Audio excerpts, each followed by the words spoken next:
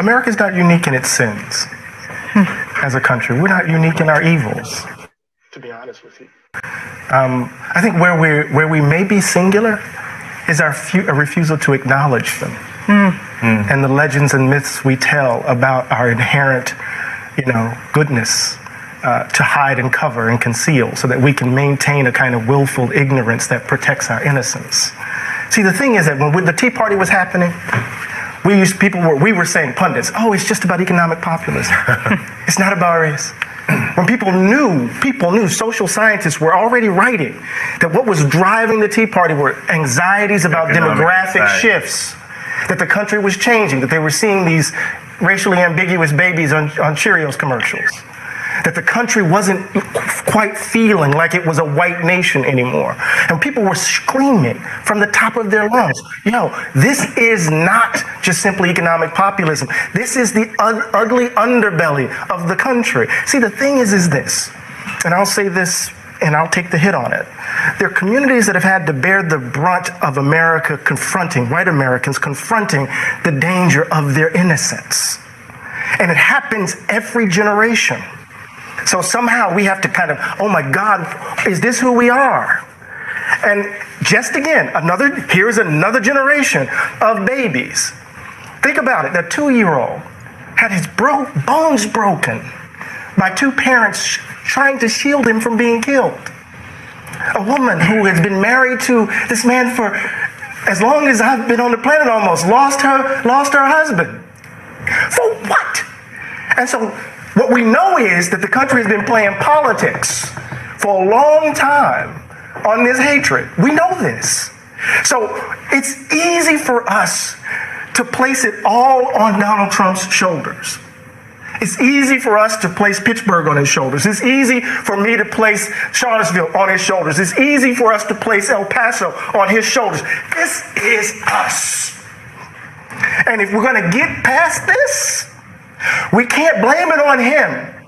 He's a manifestation of the ugliness that's in us.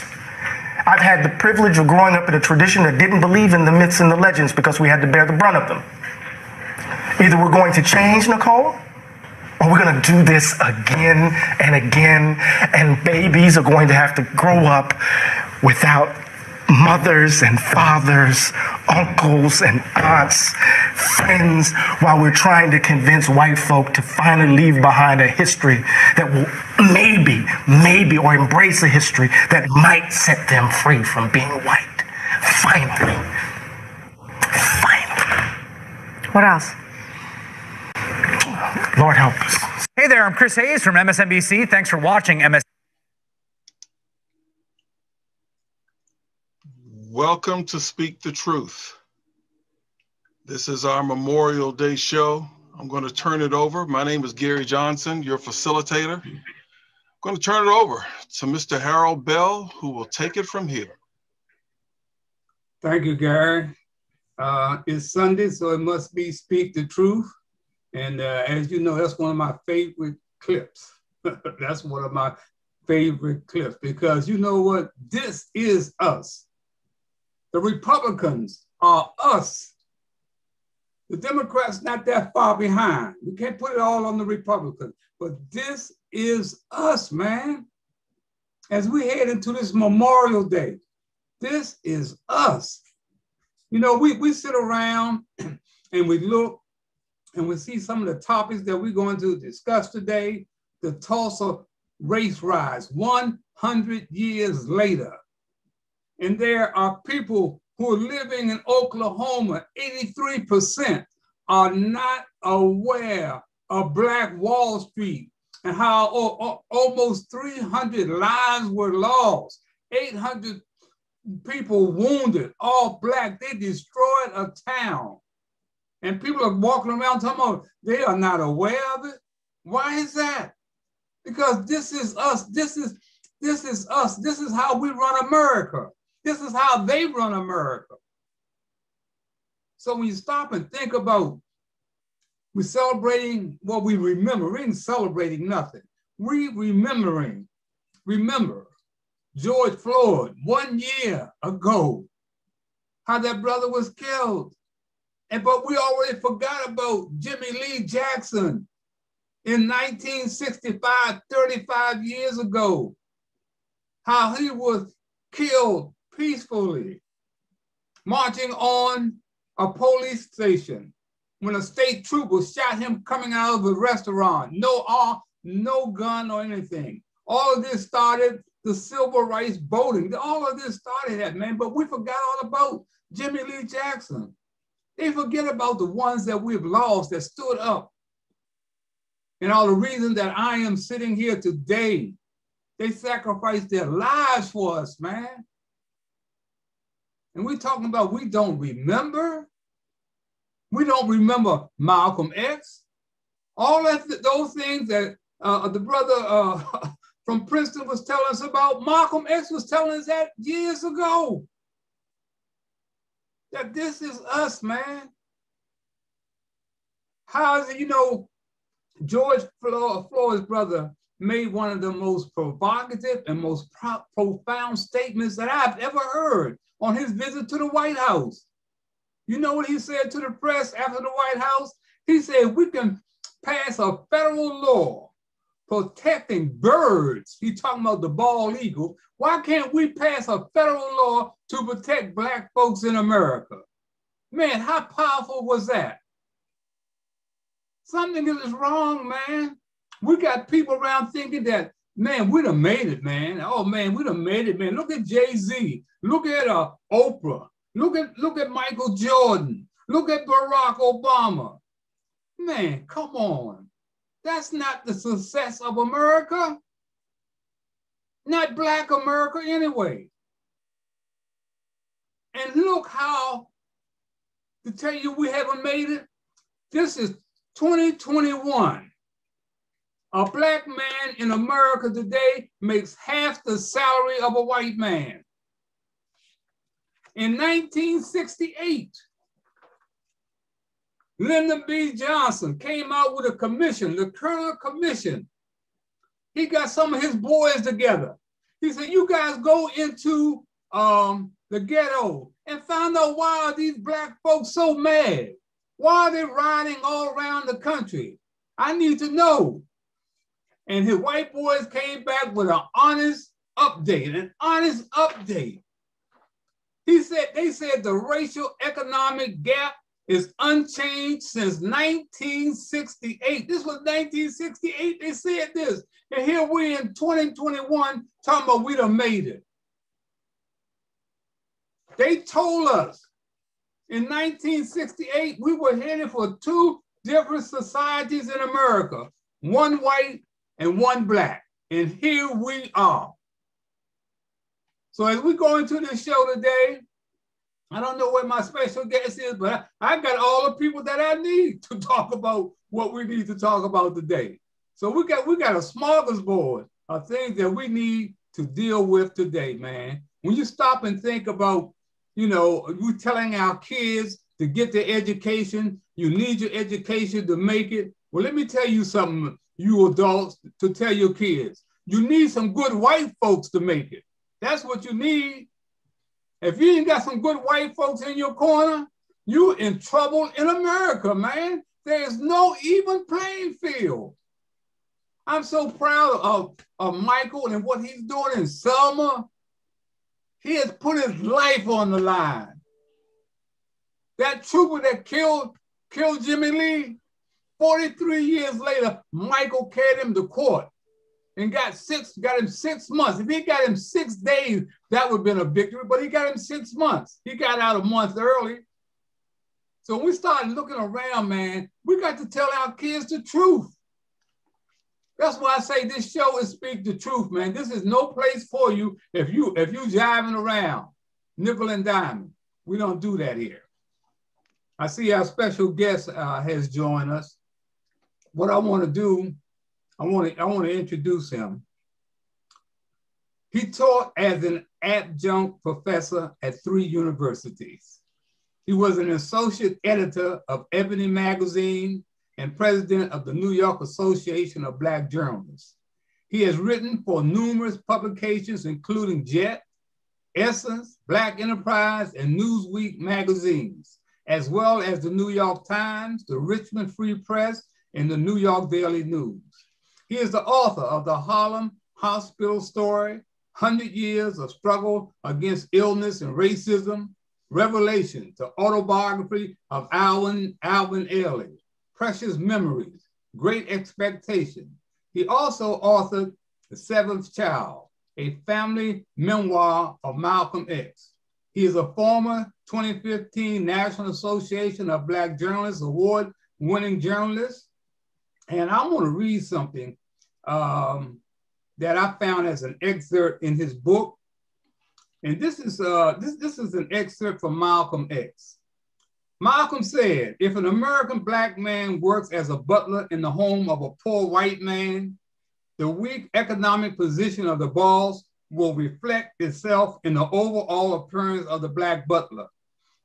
If the boss suddenly becomes wealthy, naturally the butler will also make more money and become wealthy.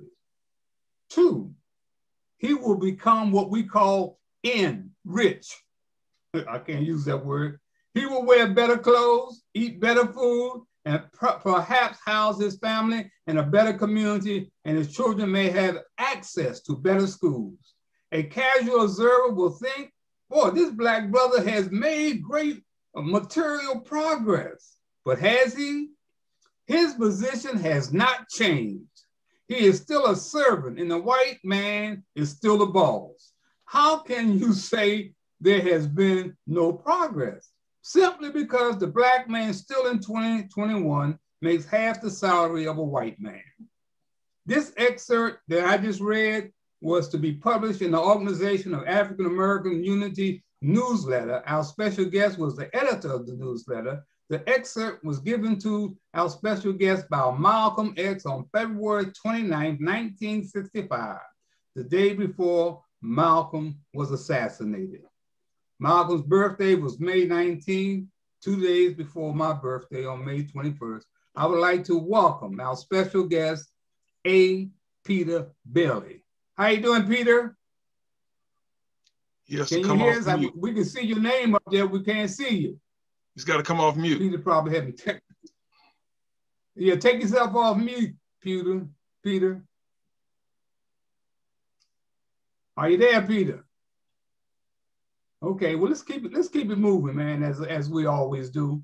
First of all, I'd like to welcome once again, I would like to welcome District Attorney in Selma, Alabama, Michael Jackson. Michael, thanks for taking time out of your busy schedule to be here on this special Sunday, because this is a special Sunday. Michael, tell us a little. Can you hear me now? Yeah, I can hear you now. Okay, we just can't see you. Can't see? I don't know what's going on. That's all right. You go ahead. I've already introduced you, and I read the excerpt from Malcolm. That I heard that. And tell us, Peter, about this journey that you have been on with Malcolm. I know you were in New York for the celebration of his birthday a couple of weeks ago. Tell us about your journey with Malcolm. Well, Harold, I always refer to him as a master teacher.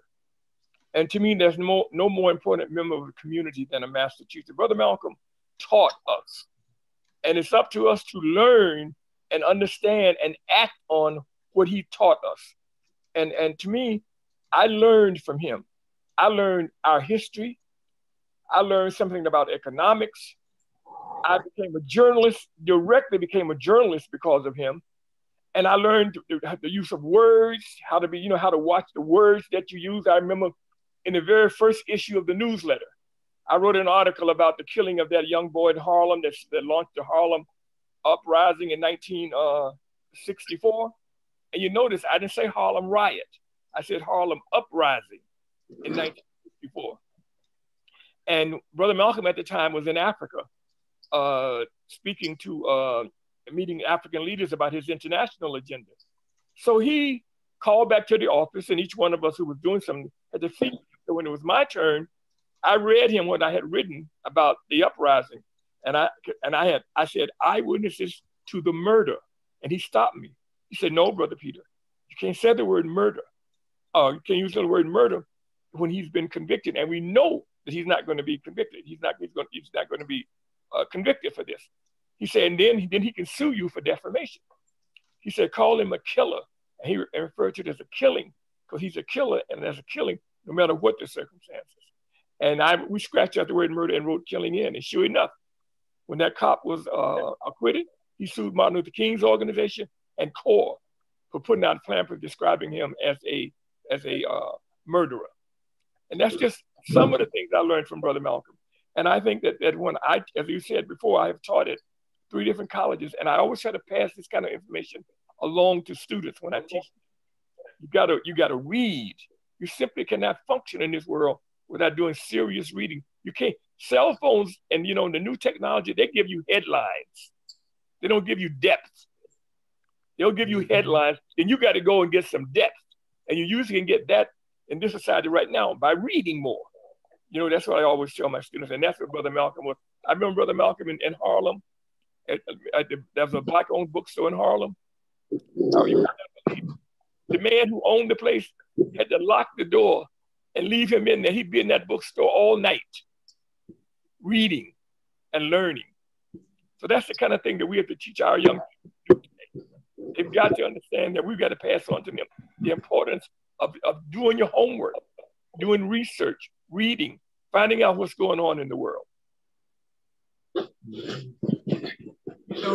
Peter, when would you say that Malcolm X really became a major leader and a major force in Black America? What do you think was the turning point? I look at it, because I wasn't there, is that when he went to the United Nations and how he was welcomed by those Black leaders, man, that really turned heads around in America of the kind of power that this brother had.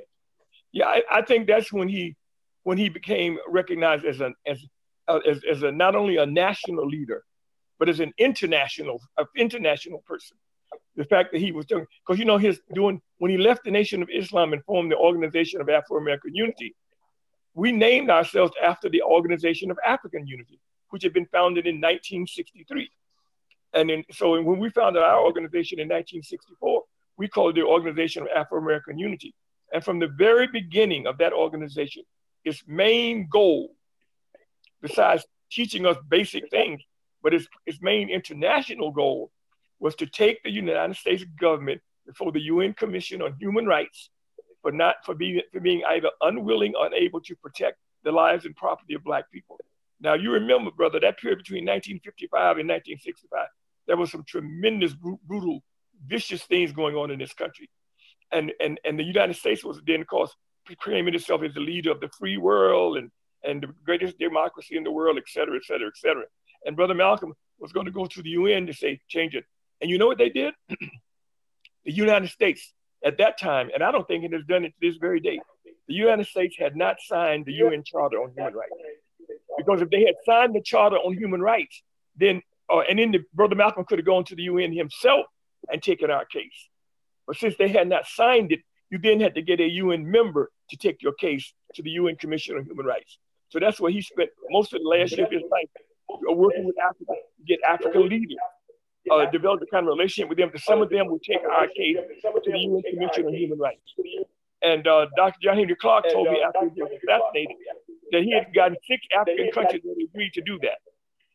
And I think the fact that he was even remotely may have succeeded in this is why the United States government was fearful, extremely fearful of what he was doing. And I think and that's why they were behind his assassination. It was very fearful because it was a propaganda thing. They were pushing themselves as one thing, and Brother Malcolm was showing that they were lying, that they were not the leader of the free world. There were Black folks between that period of time, between 55 and 65, and all throughout history. But during that period of time, were being treated all kind of things. Medgar Evers was assassinated. The little girls were killed in Birmingham. Children were being bitten by police dogs and fire hoses and being hit with fire hoses in Birmingham. All of this is going on at this time. And the president of the United States was basically saying, I can't do nothing about it.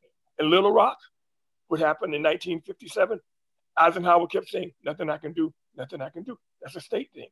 Then one day, somebody showed him the Russian newspaper. They had nothing on the front page but pictures of what was going on in Little Rock. And all of a sudden, you know what he did? He nationalized the Arkansas National Guard to protect the Little Rock Nine. Kennedy did the same thing in Birmingham in 1963. Couldn't do nothing, can't do nothing, can't do nothing. But when it started getting around internationally, all of a sudden he nationalized the Alabama National Guard to protect those kids. Brother Malcolm was well aware of this. So that's why he had this international agenda of taking the United States before the UN Commission on Human Rights. And most people do not know that as a result of what he did, the OAU, the Organization of African Unity, in 1964, issued a resolution condemning discrimination in the United States. That had never happened before, and it has not happened since. That was a direct result of all the groundwork laid by Brother Malcolm. And that's when I think that's when the government realized this brother is bad for our propaganda machine. We got to do something about it. Peter, we have a great panel here, and I'm quite sure they want to get in on this and ask you some questions about Malcolm. I want to go to my brother down in Selma, Alabama, who's the district attorney down there, Michael Jackson. Michael, will you come on in? And Gary, you can see everybody there, but I can't see everybody, so you can tell us who's there and who want to come on. And Ed, you can come on after Michael. Michael, are you still there? Michael's there. He just has to unmute. There he is. Okay. Yeah, I'm trying to unmute it. I got it. Okay. Let me just say this. I read the autobiography of Malcolm X when I was a little boy. For some reason, my mom had that book. She had a lot of books in the house, and I used to grab them and read them. My mom was a teacher at the time, and matter of fact, she integrated a school in Greater Atlanta, Briarcliff High. She's one of the first African-American teachers there. And I read that book when I was a little boy, and way before the movie came out, because when the movie came out, it seemed like a lot of blacks and others didn't even realize that there was a book that preceded it. So I read that book, and the funny thing is I was just reading something on Red Fox the other day, and I don't know why I did it, maybe because I was watching Sanford and Son, and then I found out him and Malcolm X were best buddies growing up. I mean, when they were young adults running around, now they were stealing and doing stuff like that, but until they both went their different ways, they were best buddies. So it's a small world, and maybe your Peter can tell us about that relationship between Red Fox and Malcolm X. Well, during Brother Malcolm's street, he had that street period that he had in Harlem, and one of his street buddies was Red Fox, and they were running the streets together, doing what street people were doing in those days back in during that time, and then of course he got arrested and put in prison, and it was while he was in prison. But he had a foundation before then, though, brothers. Brother Malcolm's mother and father were Garveyites, and so he came out of he had a background that included some kind of seriousness. When he was staying with his sister Ella in Boston, she brought him to live with her in Boston after the father was killed and the mother was put into an institution. She brought him to Boston, and that's when he came into Boston, as a teenager and started running in the streets and everything. But then he was put in prison, and while he was in prison, that's when he began to change and go back to his original thing. Because I did the book on his family. His father was run out of Georgia. His father was run out of Georgia because of his political activism back in the 1920s. So he came. His mother had been very politically active in Grenada, where she was from. So he came out of a background, like that. And he didn't just. He was not just an accident. He came out of a background, man, of serious black folks. Well, what about this other book that came out on Malcolm X years ago? Is that a pretty accurate book? I hadn't read that. Well, there have been several. I know the one that I co-wrote with his nephew is called Seventh Child, a family memoir of Malcolm X. And that provides a lot of information about the little family. We went down to Georgia and went back to the places where his father had been. His father was a preacher down there. And from what I understand, his father was a great preacher. which is where Brother Malcolm probably got some of his speaking thing from. His father was a great preacher, so great, in fact, that a lot of the black churches in that area would invite him to be a guest preacher on Sundays. So again, I'm trying to say that he came out of a background. He didn't just just out pop up. He had a background, and that's included in that book, Seventh Child, a family memoir of Malcolm X, which I co-wrote with his nephew, Rodnell Collins, who is the son of Sister Ella Collins, the sister that he went to live with in Boston. Well, the final answer about is what was his relationship to Dr. Martin Luther King? Because I know Malcolm at some point came to Selma. So what was their relationship, you would say? Okay. They only met that one time. That famous photograph of them, they were at the airport. Both of them were rushing to get to planes. So they really just kind of shook hands, said hello, and kept on moving. And that's where that famous photograph comes from. Right. But they were, my position from everything I've learned through the years is they were slowly moving towards each other. And most people don't know that when Dr. King was arrested and put in jail in Selma, when he was marching in Selma, Brother Malcolm went to Selma. Right. But the police would not let him go to the jail to see Dr. King. He met Mrs. King, and he talked to some of Dr. King's supporters. And he also spoke that evening at Brown's Chapel, which was the headquarters for SCLC, Dr. Martin Luther King's organization in Selma. So I think, and then I truly believe, and I found out later from that there were people in Brother Malcolm's camp and Dr. King's camp who were having very, very quiet meetings with each other. And I always tell people, I don't know if they ever would have been buddies, but I think if they had worked together, man, that would have been powerful. And let me tell you who was afraid of that. J. Edgar Hoover. In a book by a British writer named Anthony Summers, J. Edgar Hoover, there's about a 500-page book. There's only one mention of Brother Malcolm in that book. But it says this, that J. Edgar Hoover had a meeting with Senator Lyndon Johnson. So if it was Senator Lyndon Johnson, that means that it had to happen before 1960, because Johnson became vice president in 1960. So somewhere in the late 1950s, J. Edgar Hoover at this luncheon meeting with Senator Lyndon Johnson, he said, and this is what I'm quoting, this is what Hoover said to Johnson, quote, "We wouldn't have any problem if we could get those two guys fighting and we could get them to kill one another off." End of quote. Those two guys were Brother Malcolm and Dr. King. And when they couldn't get them fighting, you know what happened. Right. Edward? Good evening, everybody. Good afternoon. I can't help but tell Mr. Bailey how humble I am to be in this panel. I have, as a journalist, I have so much respect for what Mr. Bailey has done with his career and actually with his life. He's dedicated himself to telling the truth.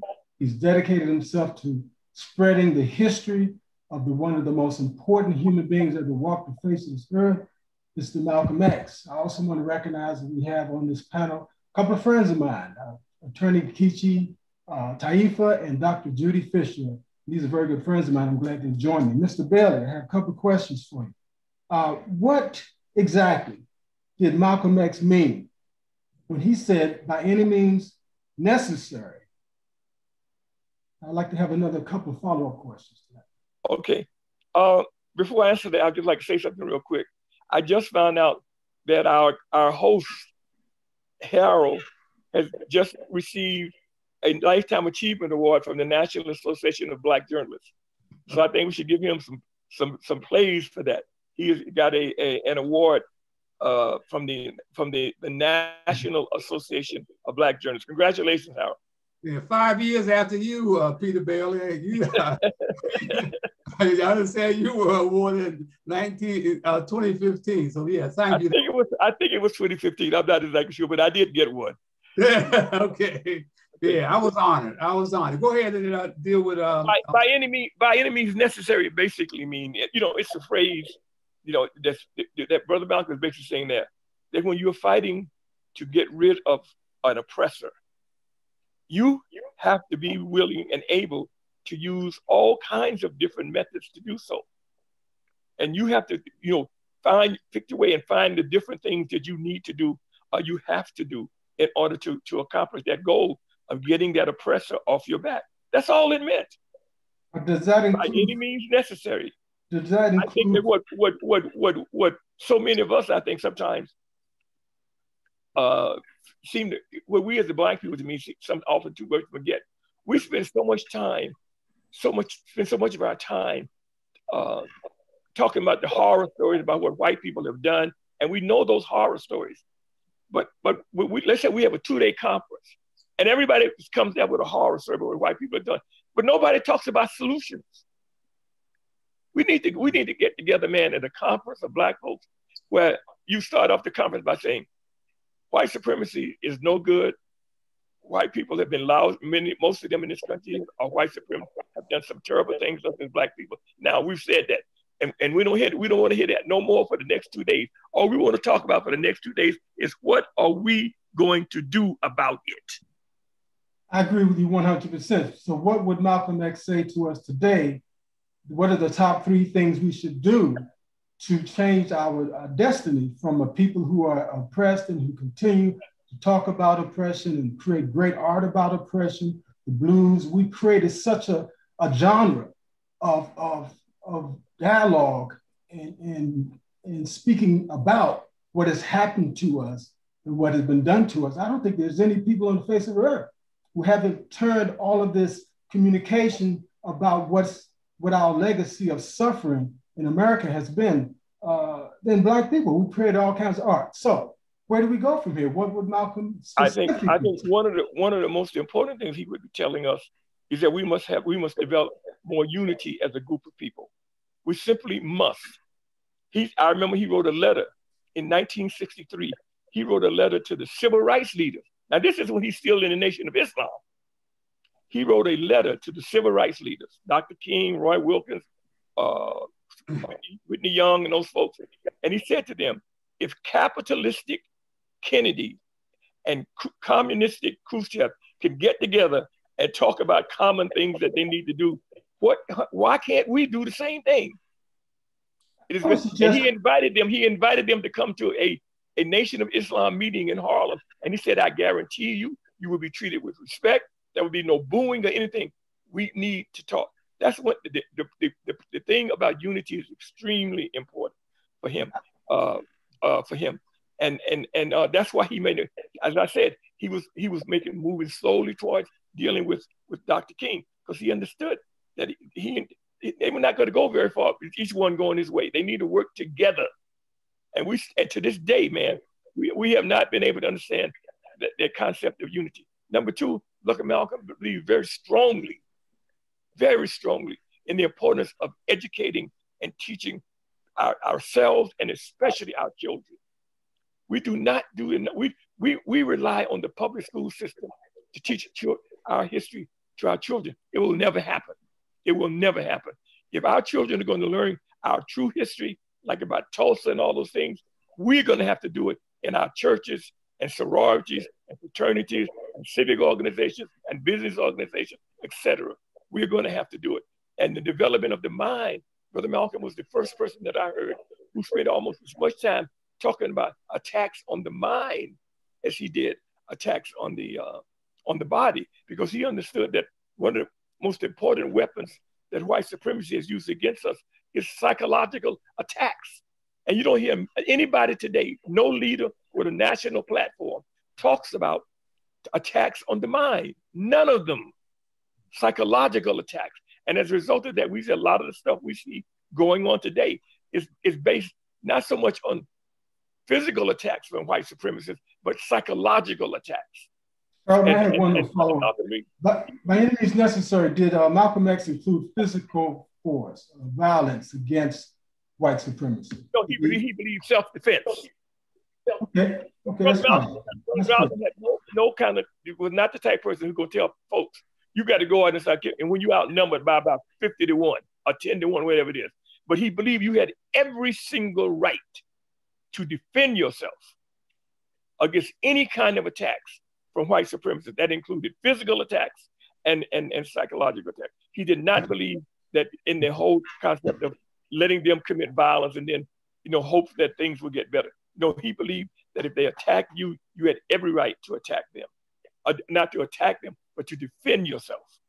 Yes, sir. Thank you. Don't believe that. In fact, in the OAAU, a board of our goal and objectives of the OAAU, there's a whole section on the importance of self-defense.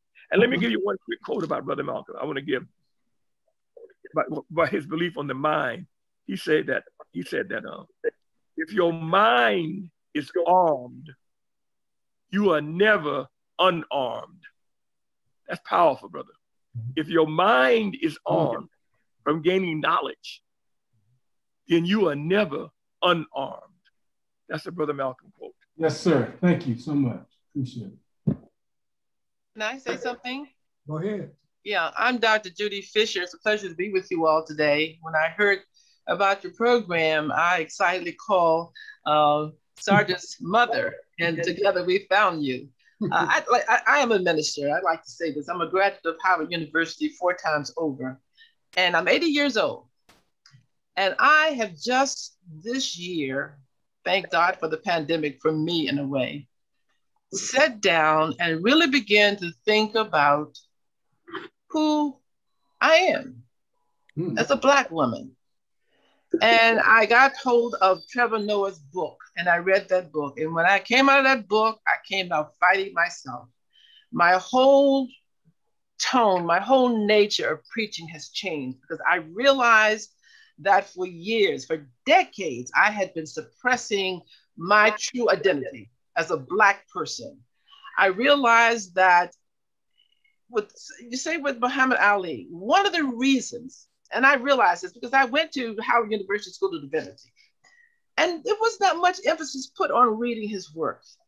But I realized that we as a Black people, especially the Black church, we were sidestepped that man because he was a Muslim. We had focused more on his practice of religion than what the man was all about.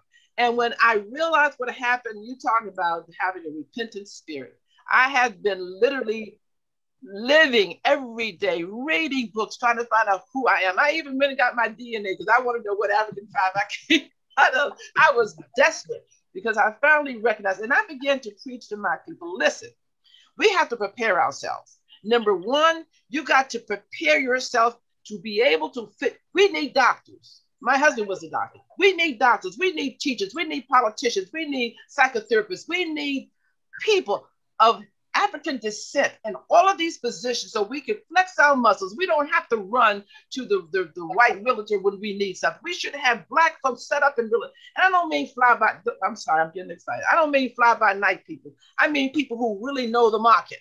I myself have been discriminated against redline when I had a credit rate of 831, and I was turned down by Bank of America after paying mortgage for 24 years to that same company, never missed a payment, never late.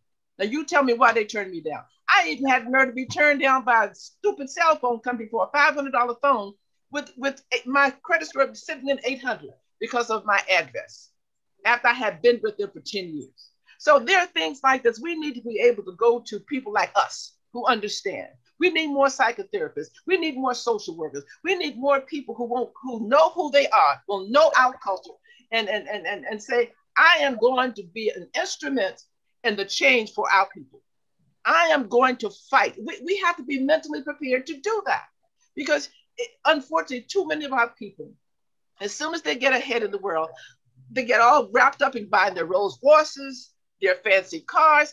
Look, and don't get me talking about preachers now. Don't get me talking about preachers. There should not be one big church where there's a pastor riding a Rolls Royce or riding some big car when there are people in this congregation where the children their tuition has not been paid. There should not be a family in one of these big churches that has never gone to school and got not only a master's degree, but a PhD. We should be pumping out the next generation to be fighters for us. Not sitting on your laurels because you wrote a book or you speak well and pimping the people. I'm sorry. I'm a Pentecostal minister. and I don't mind saying it, it's too much of it. Pimping people on their faith. It is a shame. It's not only here in the U.S., it's in our African countries, it's in the Caribbean countries as well. My husband was Jamaica, and I know what I'm talking about. So we have to have a mind change. Our hearts got to be changed. That's what it is. We got to become serious. I am so furious about what's going on there. And I wake up and, God, what can I do? I'm going to get me a podcast. Look out, Edward, I'm coming for you. And I want to call my turn to find out what I should say, what I can't say, because I'm going to let it all out. I am sick of sitting still at 80 years old and watching these people do nothing. And the Democrats got to hear from me, because they ain't doing anything either. Thank you, Dr. Fisher. Stop pussyfooting around and get that orange-haired man out the way and let these people walk over them. Like I'm going to call you as soon as we finish, Dr. Fisher. I'm going to call you. I'm finished. Thank you. Okay, Peter, you want to respond to her? Peter, you want to respond to her? I think she's absolutely right. That's my position. That's what I meant when I say that when we get together, instead of talking about what the system has done, because we already know that, we should spend our time talking about what are we going to do as a people.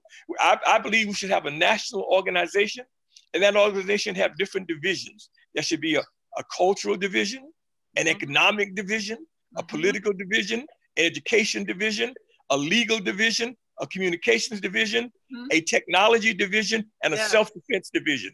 Yes. And each one of these divisions should be staffed by people who have both a knowledge in the area and commitment to our people.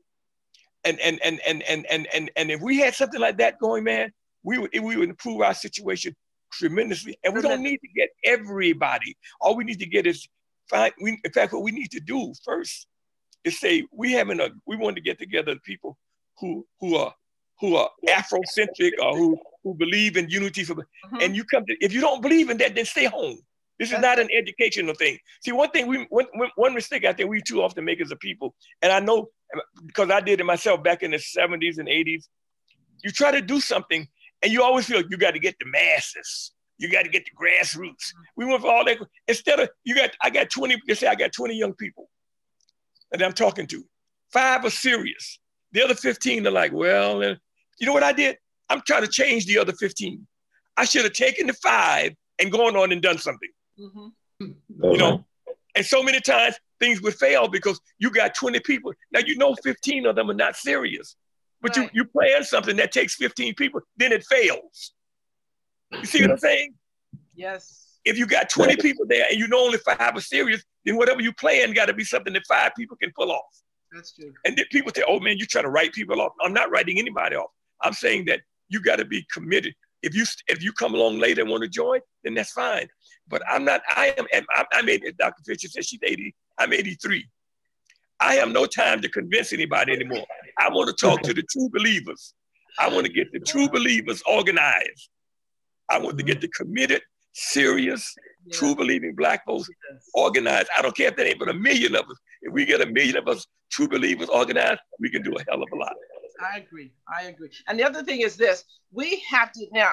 This is where I come in, because I lectured on human sexuality for years in the DC public school, abroad, and all this business. We, like you said, we got to stop focusing on what has happened to us. I want to get back in the school system and with an organization. I want to talk to these young people and tell them, I'm sick of hearing your excuses why you are doing drugs, while you are drinking like a fool, while you are pimping your bodies, while you are all wrapped up in this rapping. These rappers need to be rapping about what we can do, not teaching our young. Have you heard these kids cursing? These babies are walking around here with speaking obscenity and cannot put a sentence together. How are we going to introduce them into education, to speaking well and to writing and reading books? When they want to watch TV, they want to watch the rappers. These babies can do everything the rappers do.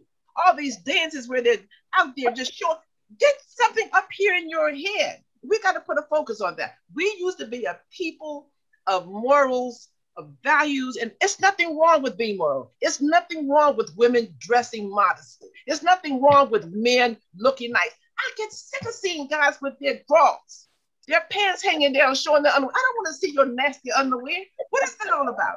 I don't want to see these women with these muffins showing, talking about it's a beauty spot. Like, well, that's just an excuse for your gluttony.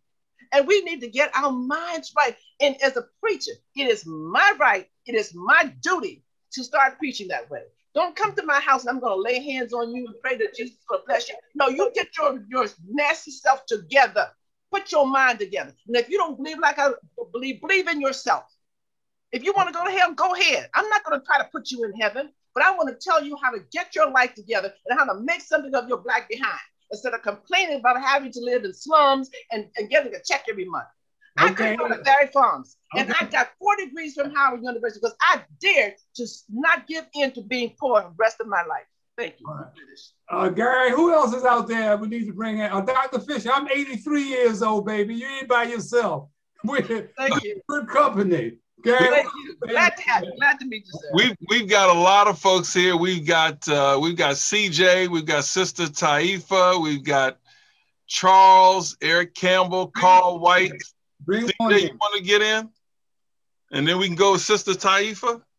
Okay. Yeah, I mean, I can jump in. It is a lot said. I don't know exactly where I to jump in. For the Malcolm X portion, one of the questions I would have is, as an expert, Mr. Bailey, what would you think Malcolm X would think of some of the so-called Black leaders we've had that are more on the side of capital and on the side of protecting the status quo, maybe like a Barack Obama, who is constantly telling, people like, well, progress is, we need to calm down. Let's go slower. Let's go more moderation. Let's do things like that. And then on the second half of the conversation, just on what Dr. Fisher talked about, also, if you're doing that podcast, I'd like to sign up for that. That sounds quite entertaining. Great. But in terms of the youth, in terms of the music and culture, in terms of the music industry, as someone who makes music, the music industry is only going to push what is profitable. The people that run the music industry are old white guys. Those are the guys that pick what's hot. They pick who's hot. They pick what's spun on the radio. They pick who wins Grammys, and that shapes Black culture. So they're going to have an incentive if they want to keep people dumbed down, is to promote the rappers that have the dumbed down music and to put them in the front of the line. Not to say that they're all dumbed down and they're not intelligent people or can't make good music, but they're trying to make money and they're going to make the music that sells, and that's what sells.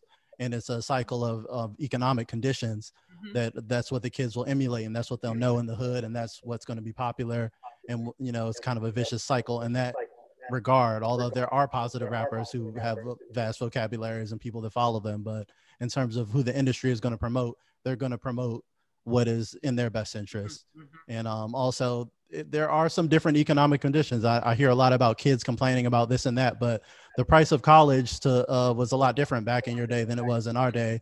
There's an average of $30,000 of student loan debt for anyone just to go to school today, not to mention the price of inflation, how wages have gone down, in terms of how our generation has a vast less amount of wealth in the economy than your previous generations did. And it's getting worse and worse and worse with income inequality, and no one's addressing it. Even Biden has recently given up on raising the minimum wage or giving anybody health care. A lot of he's given up on canceling any student loan debt. It looks like some of the key promises that would be very helpful, especially to the younger generation. So as there are lazy people that will always complain and not pull their weight, there are some vast economic circumstances that are causing the vast wealth inequality divide and the divide in terms of culture and what young people view, and in terms of what the older generations, as young people are less religious, they are less trusting of the government and institutions because of how we've grown up through 9/11 and drug war and a bunch of things that have kind of blown the lid off in the internet era, where we have more access to information. So it's kind of a double-edged sword. There is more access to pull yourself out via information, but at the same time, there's less money going around. The jobs we get pay less. To even get a proper education, it requires to go into vast amounts of debt that can't be forgiven. So there's a lot of different factors involved. Okay, guys, we're running out of time. Gary, move on to somebody else. Let's try to get everybody in. Gary, move on to somebody else you can see. How about sisters? Am I pronouncing it correctly? Taifa? Taifa? Oh, yeah. Yes, I'm on. Greetings. Yes, thank you. Thank you, Brother Eddie Sargent, for inviting me. It's always a pleasure to join this group. Always love to hear Peter Bailey every time I hear him. Thank you so much. It's so very nostalgic. I mean, nostalgic, not that I was around at that time, but I know people who were, like my dear brother, mentor, Herman Ferguson, who I know was part of the OAU, Sister Yuri Kochiyama. But the question, Brother Peter, I want to ask you is about the Henry brothers and Milton Henry in particular, who I know traveled with Brother Malcolm throughout his international travels, and also who I understand was responsible for recording that last speech that Malcolm gave, known by different names, but most popularly by Message to the Grassroots in Detroit, that was ultimately produced by Barry Gordy and Motown. Can you tell us whatever you know about that and Herman Ferguson or Milton Henry, also known as Gaidi Obadeli, if you could just share whatever you can, because I personally was greatly influenced by a movement that came after Malcolm that my understanding was greatly influenced by Malcolm, the Republic of North Africa. So if you could share some of that, I'd appreciate it. Okay, I'll just be very, since I know the time is, Yuri Kochiyama was Mary Kochiyama. She was a Japanese American woman whose family had been put in in concentration camp during World War II. And she lived in Harlem. She and her husband and their 3 children, and they became very, very close to they never joined the OAU, but they were very close to the OAU, and she became a very, very strong supporter of what we were doing. And she was a part of an organization called the Japanese African American Society, which was an organization of people of Japanese descent in this country who were so strongly supporters of what was going on, and especially with what Brother Malcolm was doing. And Herman Ferguson, Herman was the chairman of our newsletter. I'm sorry, I was the editor of newsletter. Herman was the chairman of our education committee. And he put together a program, and to this day, I don't know how to contact any of these people, but 10 people got a certificate from that program signed by Brother Malcolm for having completed the program set up by the OEAU that Herman them set up. And we never know what happened to those people. They got something that's very, strictly from a perspective of, memorabilia, they got something that's extremely important, those 10 people. Herman, I forgot the other person that you asked me about. Mary has passed. Herman has passed. Milton Henry from Detroit. Yeah, you might not have known him, but I did not know him, but I love him. I know he was a strong supporter of Brother Malcolm, and he made that valuable contribution to the release. I think that album, the last album that Brother Malcolm was recorded before he died, that speech that he gave out there in Detroit. I think it was on February the 15th that he gave a speech in Detroit, that February 15th, 1965, which is 6 days before his assassination. And so he was very, very important supporter of Brother Malcolm's. Okay. Gary? Yeah, we also have Mr. White. Carl White's been on for a while. If he can be unmuted. Carl White? Calling on Carl White. Look like he's trying, but we'll keep it moving, I guess. We've got Eric Campbell. We got Brother Charles. We got Jacques. Oh, Jacques. I know Jacques wants to come in. Come on in, Jacques. Good afternoon, everyone. Truly enjoyed the history of Brother Malcolm X, and I definitely agree with what our elder callers or seasoned. My wife always tells me to be careful. I say older people and elder people. I like to say seasoned now, especially since my daddy was a Creole out of Louisiana. He used to season that food up good. And this history and knowledge that you all are spreading is definitely seasoned. And you're right.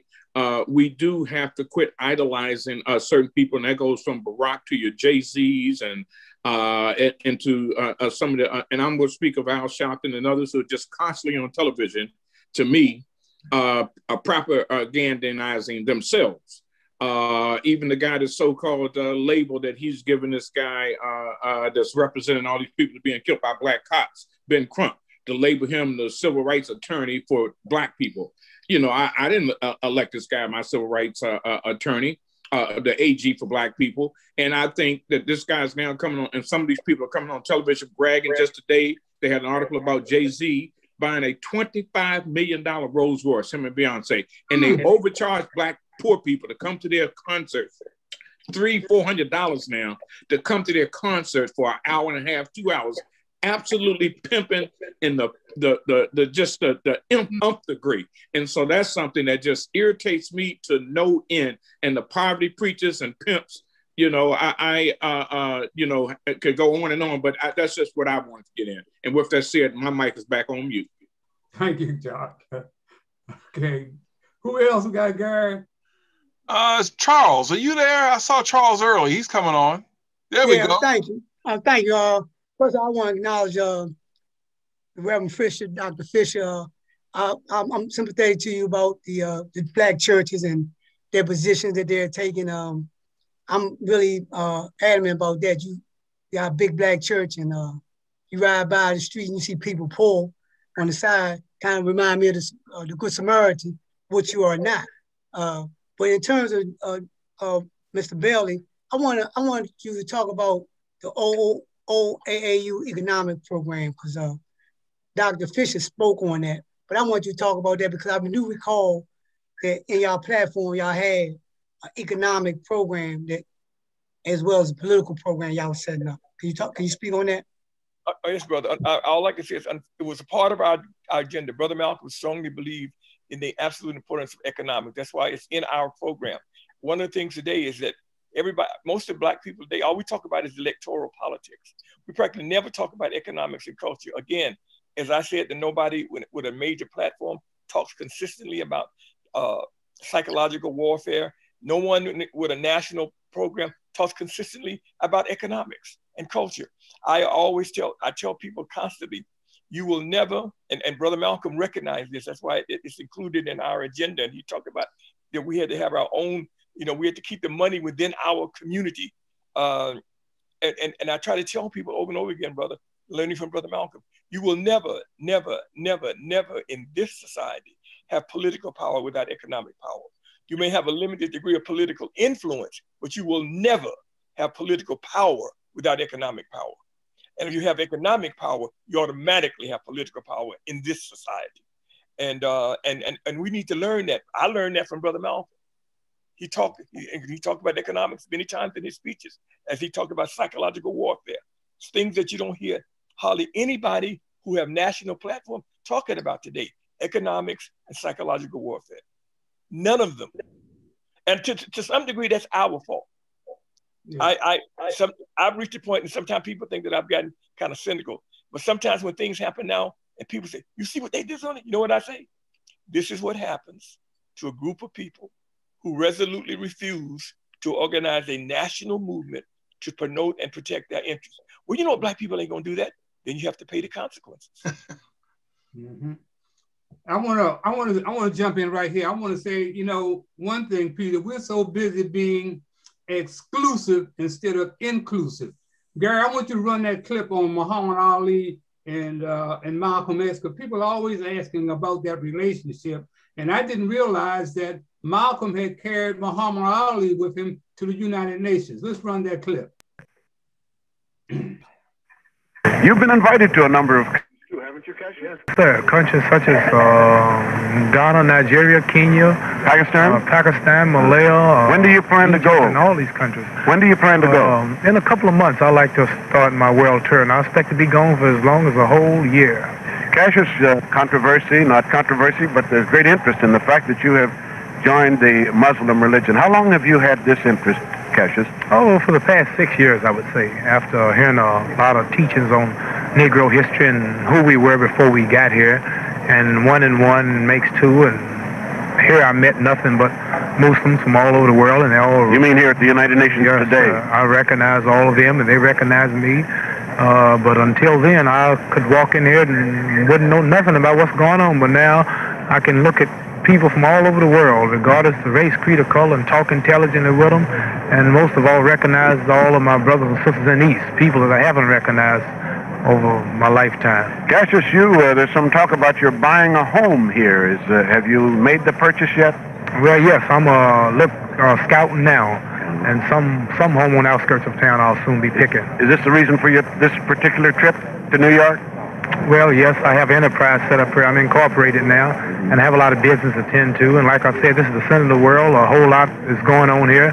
And this is the city. You're winning the championship. You feel your affiliation with the Muslim religion, being a follower of the Muslim religion, had something to do with your winning the championship? Well, I would say so. My religion is the only thing that I can give me credit for pulling me through, because 99 out of 100 seemed to see no possibility of me winning. The newspaper reporters and everybody all over the world condemned me. They said it would be a mismatch, and couldn't nobody believe it. So my prayers to Allah and faith in my religion, living a clean, righteous life, I have to say that's what pulled me through. Do you think you'll have to go in the Army before you fight again? Do you know yet? Well, I really don't know. I'll cross those bridges when I get to them. Fine. Thank you very much, Cassius. Yes, it's been real nice to have you here as a representative of the boxing world. Thank you. Sir. Malcolm, could I talk to you? Yes, sir.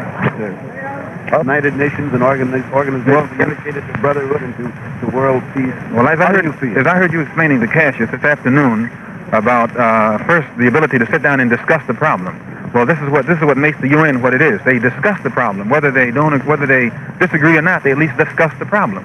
And but America needs to do the same thing on a domestic level where the race problem is concerned. They need to discuss the problem, but they don't need to discuss it with Uncle Tom, whom they themselves have placed up as spokesman for Negroes, because that Tom is not going to say anything but what his master wants him to say, and you can't get to the root of a problem by listening to some parrot say what you've already told it to say. So the first thing they've got to do is discuss the problem, analyze it, get to the root of it, and then they can come up with a solution. And the only black America, who will spell out the real causes of the problems and the facts of the problems is the Honorable Elijah Muhammad. You'll talk about the Muslim religion, those following the Muslim religion being purveyors of hate. I wonder if you'd clear that for Cassius has been following the religion of Islam, the Muslim religion, for the past 4 or 5 years. And he's always been the most likable, friendly person in the world. And I think you'll find that all Muslims who follow the Honorable Elijah Muhammad have the ability to make friends with everyone. Where did this come from, the title of the Muslims being a hate group? Well, the press, the anti-Muslim press, tried to paint that distorted image purposely to make most of the Negroes in this country afraid to be identified with it. What is But Cassius destroyed that image the other night when he knocked out Sonny Liston. Same connection, Malcolm. Would you clarify this charge that has been made? Are you free now to speak? Yes. All right, that was Malcolm X and Muhammad Ali at the United Nations. This coming week, our dear friend, my dear friend, and the greatest will be dead 5 years. So we need to remember him and what he meant to all of us, black and white. I never heard Muhammad Ali come down talking about he hate white folks. I never heard that. I wasn't around Malcolm X that much. I just saw him in passing, but Muhammad Ali, I spent a lot of time with, more than any other sports journalist. So, he never talked about hating white folks, man. And it was so great to see. I didn't know that he had gone to the United Nations with Malcolm X. Come on back in, Peter. Well, I like to just on what you just finished saying. Brother Malcolm had a statement which I included in a column that I wrote. It was addressed to what he called sincere whites. He said that sincere whites should find other people who are sincere like they are, and then they should work together, and then they should go after the people in their communities who are white supremacists. But that they had absolutely no intention there being any white members of the OAAU. And that's the bottom line. So he did say that, that sincere white, then you got to work you don't have to come to our community to work. You work in your community. That's where the problem is. They all want to come to the white, so-called white liberals and progressives. They want to come into the black community and do that. No. You stay over there and work and find other sincere whites like you are, and then y'all work to deal with the white supremacists among your people, and that's what position that Brother Malcolm took. And to me, Brother Malcolm was a Pan-African Muslim, just like some people are Pan-African Christian. To me, the identity is the most important identity is Pan-African, which means that you think people of African descent around the world have some kind of unity. You're not you're a Pan-African Ghanaian, a Pan-African Nigerian, a Pan-African Jamaican, a Pan-African Muslim, a a Pan-African Christian, a Pan-African scholar, but that's got to be the one that ties us together, because in the eyes of the rest of the world, and that includes Asia, Europe, and North America, they look upon Africa as a place to be exploited. And the only way that's going to stop is for a strong connection, especially between African people on the continent and people of African descent in North America. We are the key to the advancement. Brother Malcolm believed this fully believed this. And that's why he spent so much time. He spent over 6 months of the last year of his life traveling in Africa and meeting and talking to African leaders.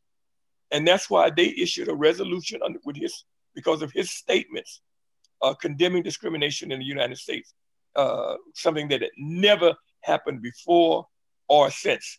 And that's why when he was in May 1964, he had audiences, brothers and sisters, not meetings. I meet you at a reception, we shake hands, then we move on. He had audiences ranging from 1.5 hours to 3 hours with presidents Nzikwe of Nigeria, Nasser of Egypt, Nkrumah of Ghana, Nyerere of Tanzania, Toure of Guinea, Kenyatta of Kenya, and Prime Minister Obote of Uganda.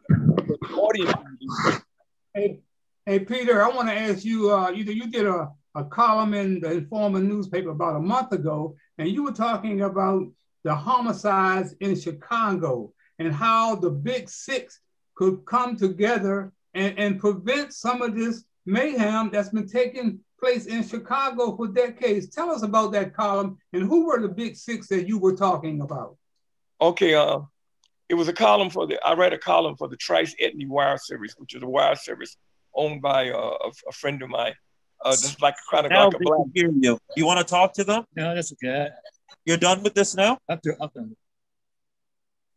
Go ahead, Peter. We'll bring Carl in later. Go ahead, Peter. Okay, it's like I wrote a column for the Trice Etnie Wire Service, which is like a black AP, in which I said that Chicago for years has had this horrific situation where young low-income black males are killing other young low-income black males, and occasionally some other person get caught in the middle of it.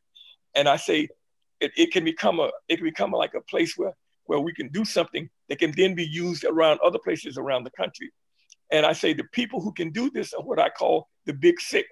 They can set up in Chicago a state-of-the-art community center where young black people can go and learn history, they can learn technology, they can meet each other in social settings. Just a place for the neighborhood. And the Big Six are Oprah Winfrey, Jesse Jackson, Louis Farrakhan, Michael Jordan, Barack Obama, and Michelle Obama.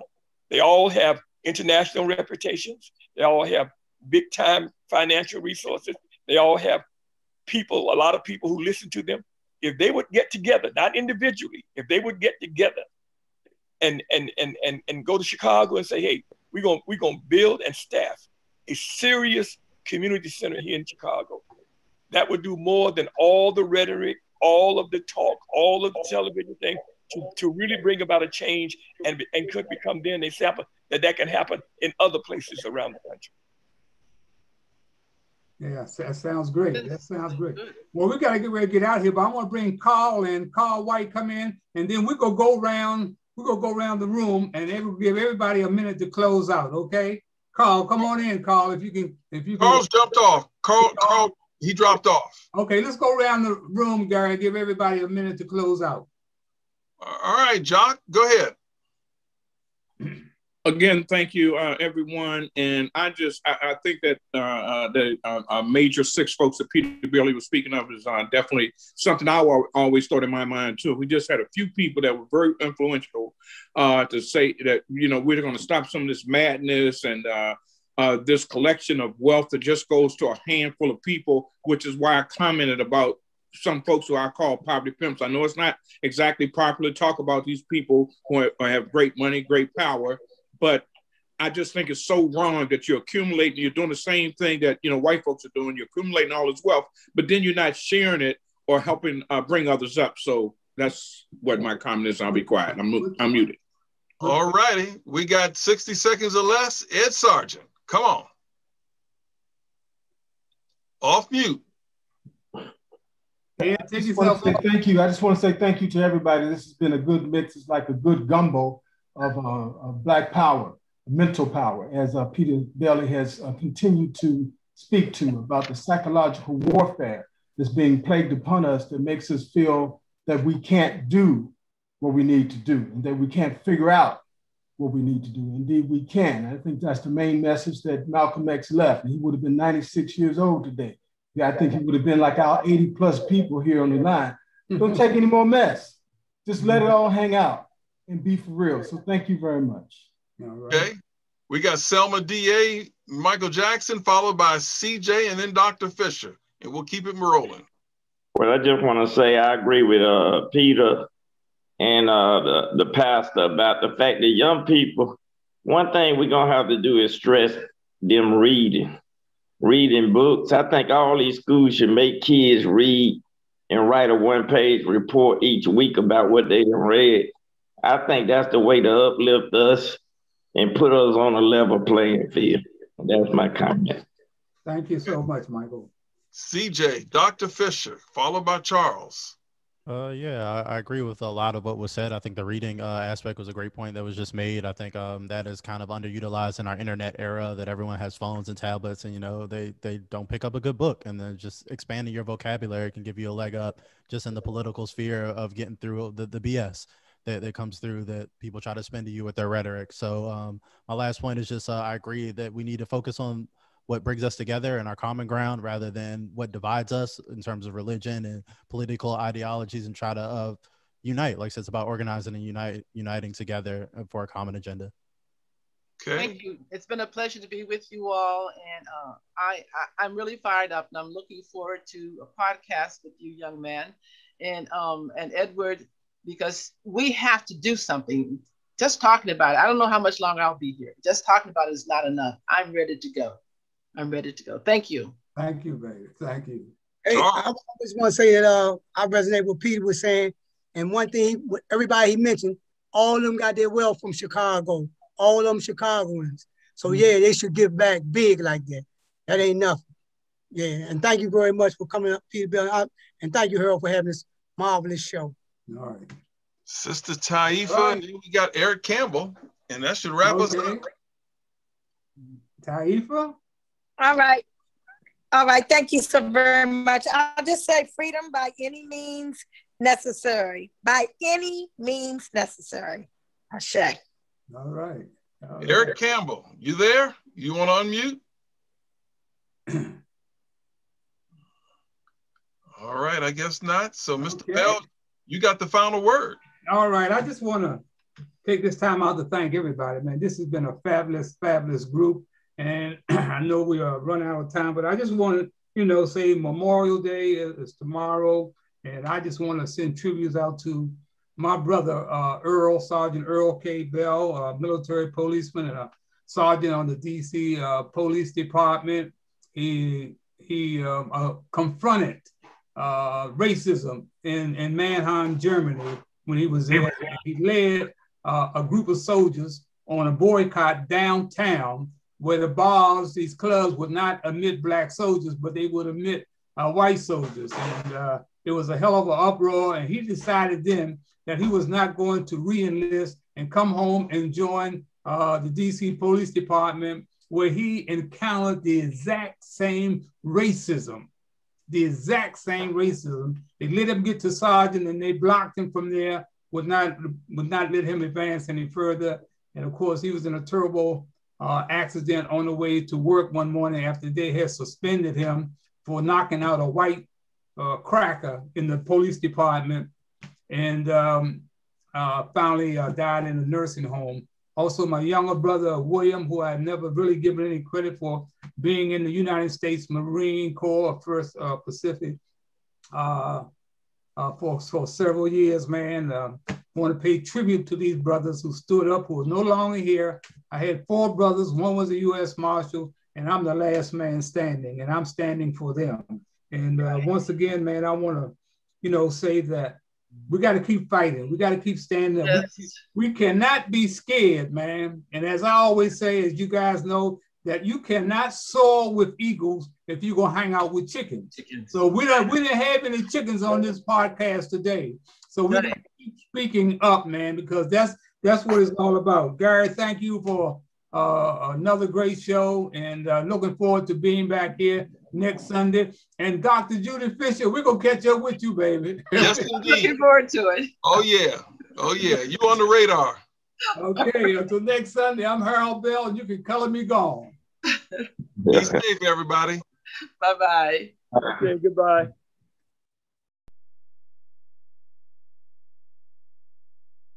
Hi, I'm Harold Bell. My wife Hattie and I found the nonprofit organization in 1968, shortly after the riots that almost destroyed my hometown, Washington, D.C. The program caters to the needs of at-risk children as it relates to social services such as education, law enforcement, drug abuse, gang-related violence, and other antisocial behaviors.